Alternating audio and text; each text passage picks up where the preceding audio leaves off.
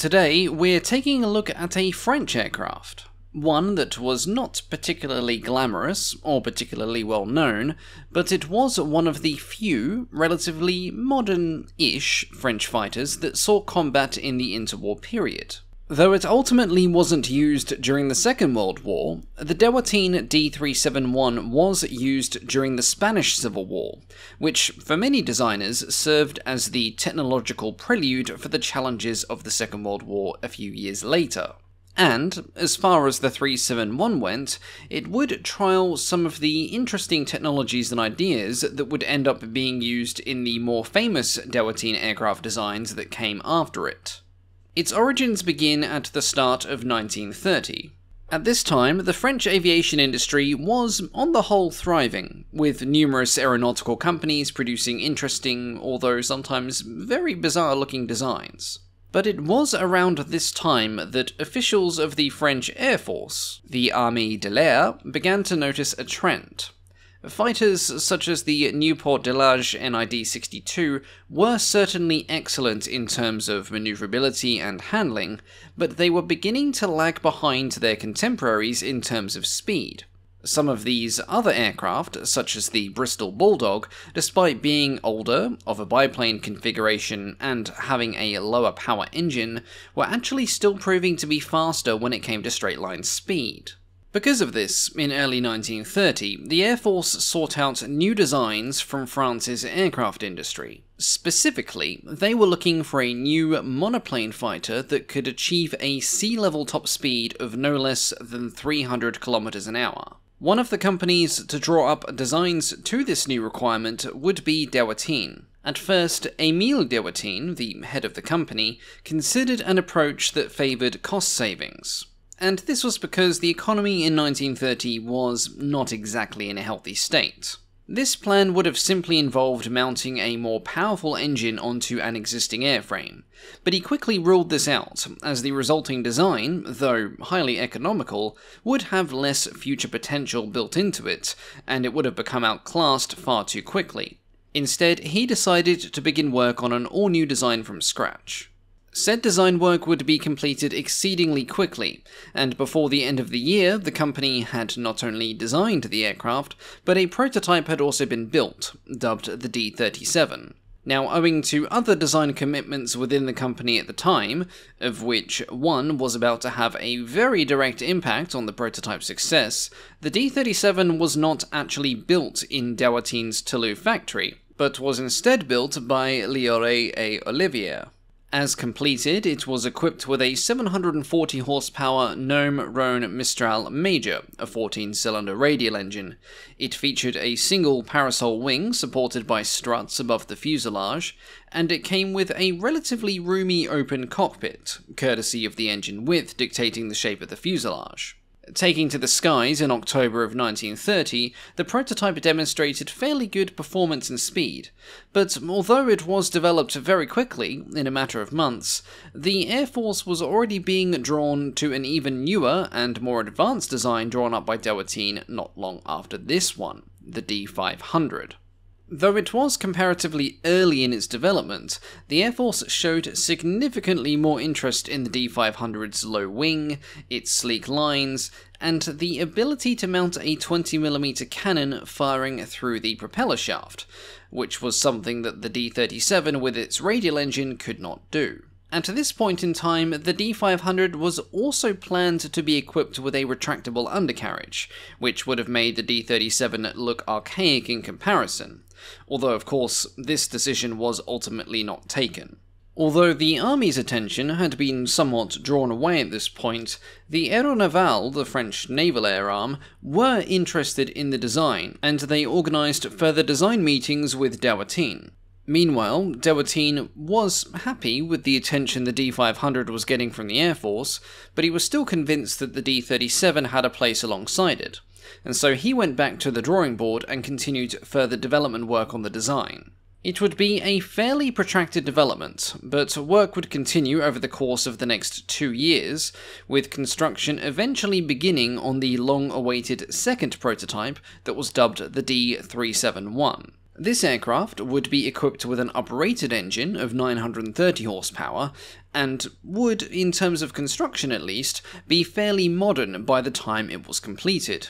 It featured an all-metal fuselage that utilised monocoque construction, a modified and strengthened wing, and it had an aerodynamically improved engine cowling and landing gear, the latter of which now also featured wheel brakes.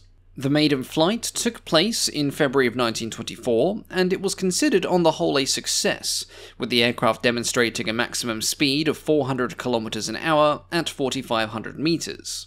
In terms of armament, it would feature either 2 or 4 7.5mm MAC machine guns mounted in underwing gun pods. The performance increase of the second prototype was good enough to earn a production contract, and it would serve as the first of a production run of 29 examples, all of which were delivered to the French Air Force by December of 1935. While this was going on, work quickly began on yet another variant, a follow-up dubbed the D.37 which would be broadly similar to the 371, except that the wheel brakes would be removed, the reasons for which I could not fully verify, but it appears that their use as brakes was considered suggestive rather than actually effective, and 2 of the machine guns were relocated to the engine cowling to fire through the propeller arc. An alternative armament variant of 220mm Oerlikon cannons mounted in the wing was also tested, but this was considered a less than ideal layout, mainly because the cannons were limited to just 30 rounds of ammunition per gun, which equated to about 3.4 seconds of firing time, not exactly ideal. Though this new design was once again an improvement, interest was beginning to wane. Lithuania expressed some interest in the aircraft and placed an initial order for 14 export models, but the sale would eventually fall through. After a delegation of Lithuanian officials arrived at the Dewoitine testing facility for some evaluations, they were sorely disappointed to find that operating the aircraft at high speed caused significant wear and tear on the engine, necessitating the purchase of extra spare parts, something which their budget did not cover. Instead, they opted to use their investment on the purchase of 7 D500s. Because of this, Dewoitine was now left with 14 D.37s on their hands, and after trying and failing to pawn them off on the utterly uninterested French Air Force, who were also caressing the D500, it was decided to turn their gaze elsewhere. At the outbreak of the Spanish Civil War, the Republicans, who were trying to put an air force together, were on the market for some fairly modern but affordable aircraft to equip their fledgling air units, and the D.37 appeared to be a good fit. On August 6, 1936, a delegation for Republican Spain put through an official order. Once in Spain, manned by French, Spanish, and Italian volunteers, they formed into a new squadron that was simply called España. There was, however, one little tiny baby caveat. These aircraft, which were designed as fighters, were delivered completely unarmed, because the French government decided that it wanted to take a very staunchly neutral approach to their support. This somewhat limited the aircraft's effectiveness during the war, understandably, and their use in this conflict is not particularly well documented, though it appears that some were used for a mix of reconnaissance and liaison duties. At approximately the same time as this, back in France, the D.373, a navalised version of the aircraft, had been put into service with the Aéronaval. 19 of them were ordered and delivered to the aircraft carrier Béarn, and after a brief working up period, they officially entered service. The Navy, shortly after taking delivery of this first batch, ordered another 25 of the D.376s, which was basically the same aircraft but with folding wings. Despite having over 40 of the Dewoitine aircraft in service, they were not a particular favourite amongst the pilots who flew them, mainly because the engine was plagued by mechanical problems, and having an engine failure whilst taking off or landing from an aircraft carrier is not exactly ideal.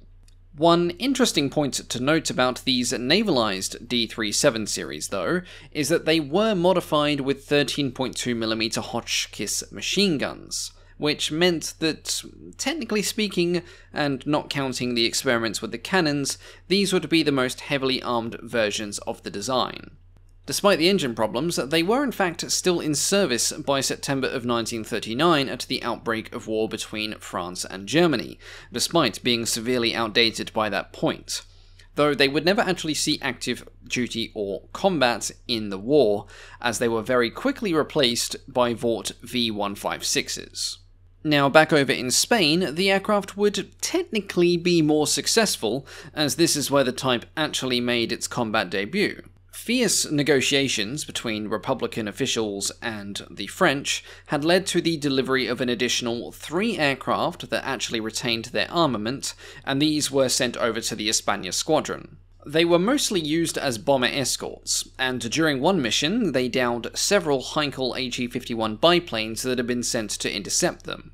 This wasn't a huge achievement, as the HE-51 was considerably more outdated, but in another engagement, which essentially amounted to a straight-up one-on-one fight, these 3 aircraft went up against 3 Fiat CR-32s and shot down all 3 of them without sustaining a single loss or major damage. Unfortunately, 3 things curtailed the 371's success in this theatre: its engine, its lack of numbers, and the increasing power of the enemy. Spare parts began to run low, and some of the unarmed aircraft were pulled from service and cannibalized to keep the armed models running. Then, the arrival of newer Soviet I-16s rendered it more or less obsolete, and after this, it didn't even serve for long in a backup role, as almost all of these aircraft were then destroyed in a single bombing raid by the German Condor Legion. Though generally considered more of a failure than a success, the Dewoitine Parasol fighters provided the company with some valuable lessons. These were quickly applied to upgraded versions of the D500 and subsequent designs that were being drawn up. Perhaps the biggest impact of this aircraft, though, was the fact that it thoroughly turned Dewoitine away from using radial engines, and he now put all of his company's faith in the Hispano-Suiza V12, an engine which would eventually go on to power the company's most successful design, the D520. But that is a story for another day. As always, thank you all so much for watching, and a big thank you, of course, to the Patreon supporters. Apologies again for the delay in these videos. I had thought things were somewhat sorted out in the new house, but then a heap of furniture arrived moderately ahead of schedule, and I'm now able to quickly finish building all of them and getting the recording studio fully set up. So hopefully you'll see some of that in the near future with a new video format that I'm planning, but more on that later on. A big thank you, of course, to our Wing Commander tier patrons, our highest tier supporters, and a warm welcome to T. Patrick, who is the newest member of this special group. I'm not exactly sure what date this video is exactly going up, because it all depends on when editing gets finished in between house stuff, but hopefully midweek, and hopefully there'll be another video coming up this weekend as well. The schedule is a bit all topsy-turvy, but as always, thank you all so much for your continued support and patience, and I will catch you all next time. Goodbye.